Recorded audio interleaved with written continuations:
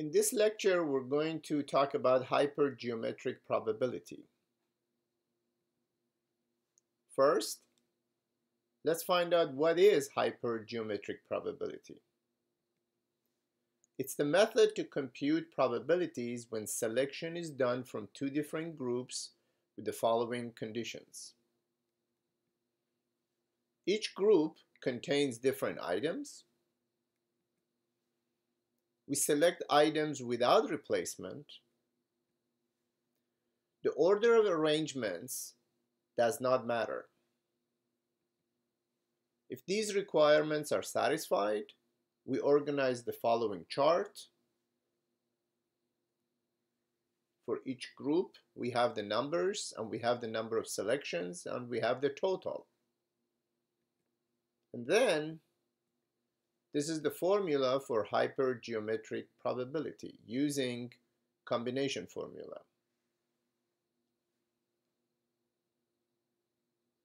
It seems intimidating in the beginning, but it's actually an easy process.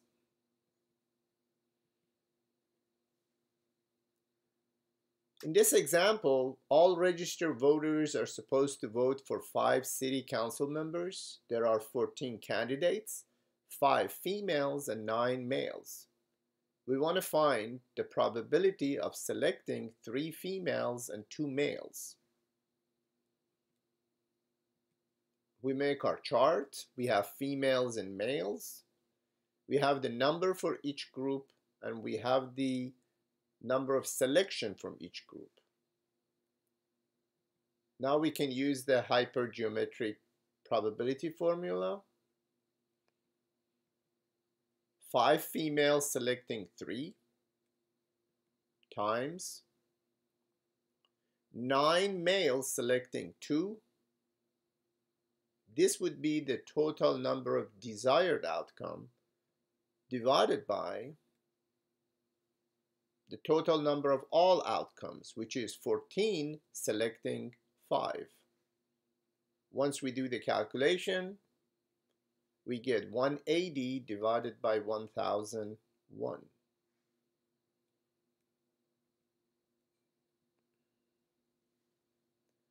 In a city-sponsored lottery game, you must select 4 numbers from a list of 20 numbers.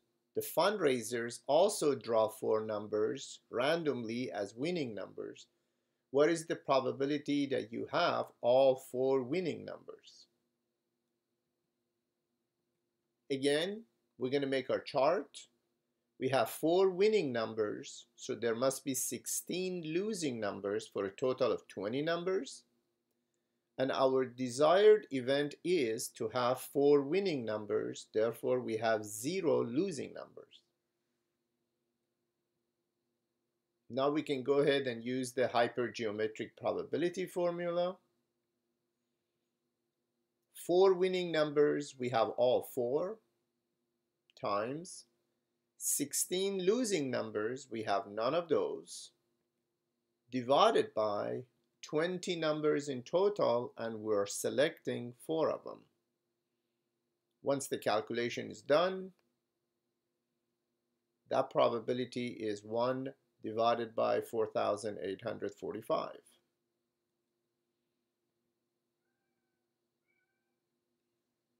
A box contains 6 red balls and 14 black balls. Suppose you are blindfolded and randomly select 3 different balls. What is the probability that you have selected 3 red balls? Again, we're going to go ahead and make the chart. We have groups of red balls and black balls. 6 red, 14 black, for a total of 20 balls. Our desired event is to select 3 red balls out of 3 selections. So that leaves us with 0 black balls. Using the hypergeometric probability formula, 6C3, that's for the red balls.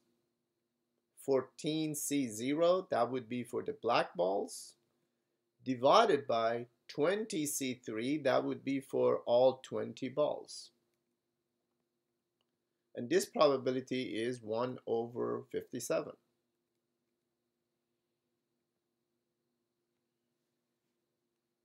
Now, using the same box, this time we want to know what's the probability that we select 3 black balls. We make the chart. This time we don't want any red balls, 0, but we do want 3 black balls. That would be 3. Using the hypergeometric probability formula again, for the red balls will be 6C0. For the black balls will be 14C3.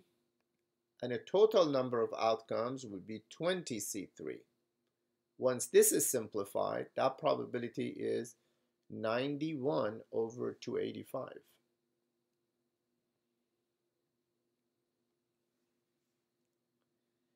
In California Super Lotto, we must choose 5 numbers from 1 to 47 for the winning numbers, and 1 number from 1 to 27 for the winning mega number. Here's a picture of it. Now, what's the probability of having all 5 winning numbers and have the winning mega number as well?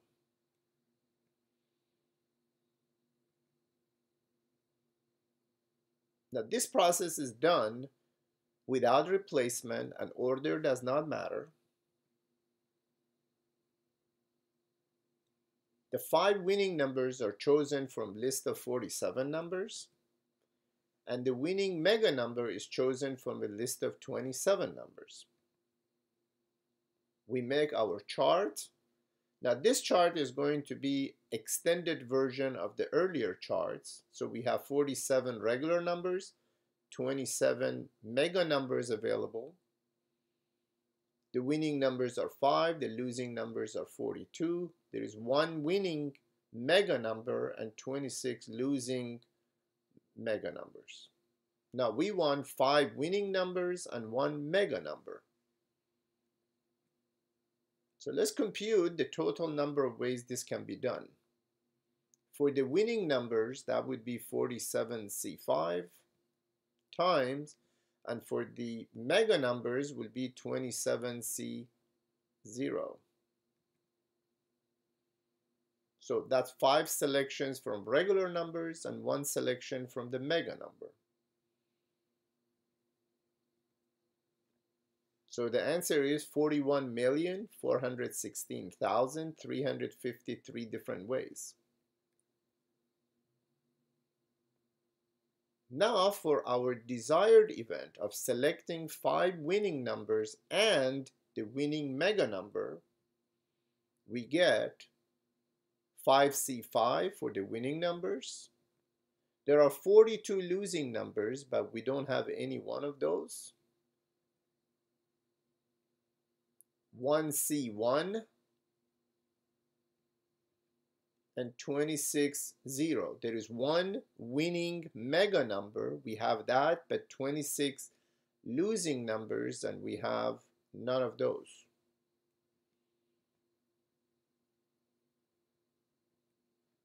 So that would be 1 total way.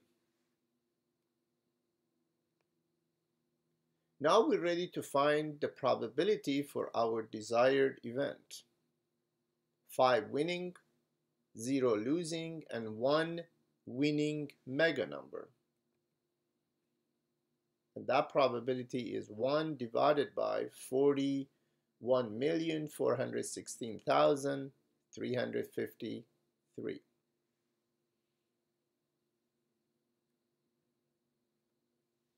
Now consider again the California Super Lotto. What is the probability of having exactly 3 winning numbers and a losing mega number?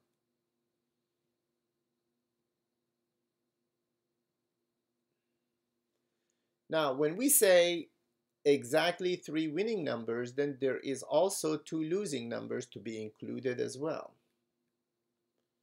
along with a losing mega number. So our chart is going to look like this.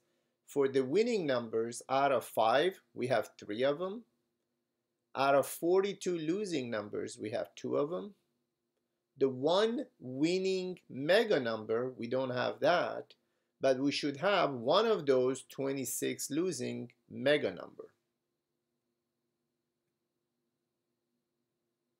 So the number for our desired event will be 5C3 times 42C2 times 1C0 times 26C1. Once we do the calculation, we get 223,860 different ways. So the probability for our desired event of having 3 winning numbers, 2 losing numbers, and 1 losing mega number will be this fraction, which can be reduced to 74,620 over 13,805,451. So this is very similar to hypergeometric probability formula, is the extended version of it.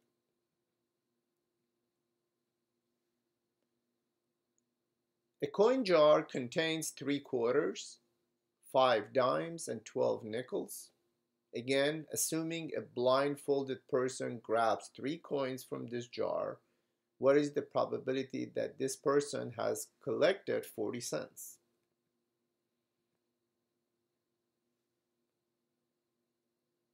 The only way to get a total of 40 cents while drawing 3 coins is to have one of each type of coin. So we can make our charts.